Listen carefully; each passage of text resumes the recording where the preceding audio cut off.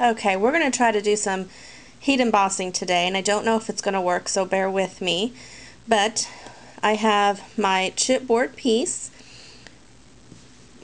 my white embossing powder, and I like these little guys, the Color Box Pigment Brush Pad. It's frost white. It kind of looks like a silver. So let's get started. Okay, the first thing we're going to do is we're going to take the lid off this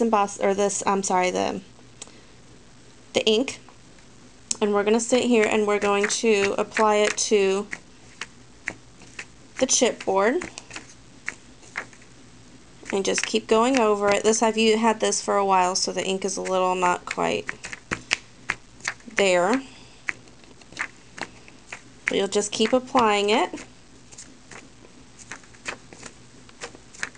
Okay, now this dries pretty quick, especially on chipboard, so you want to put that aside, grab your embossing powder, and quickly just cover it.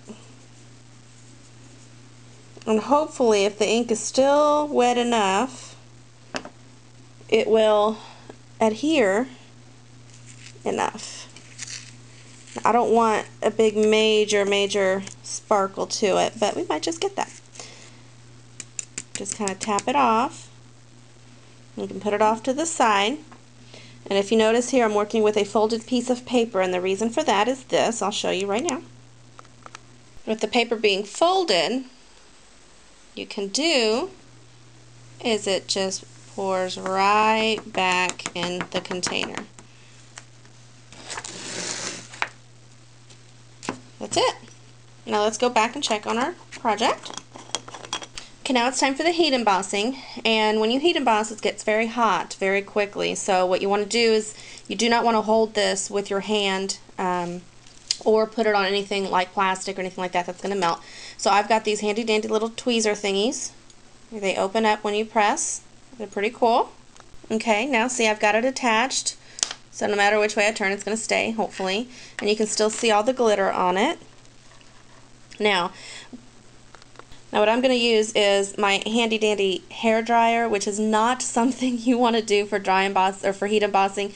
They really do want to use a heating tool, and the reason for that is because a blow dryer throws off a lot of air, and with all that air, what it's going to do is it's going to blow your embossing powder all over the place, and you're going to end up with, well, really not a very good project. But I do have a low setting on my heater, or on my blow dryer, so we're going to try that, and we're going to see what happens. Okay, so I hope you can see.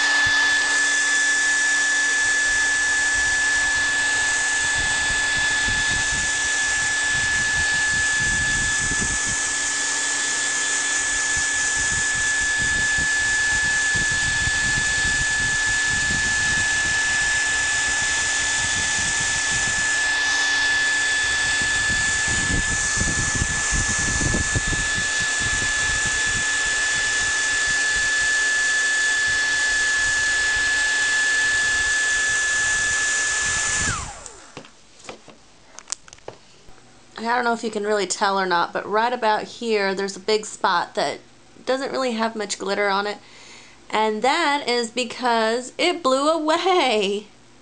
So yeah, if you have a heat tool, that's definitely the best way to go. If you do not, I would definitely recommend you go get one, because look, there's another spot right here. The whole thing is missing glitter. But you get the basic idea.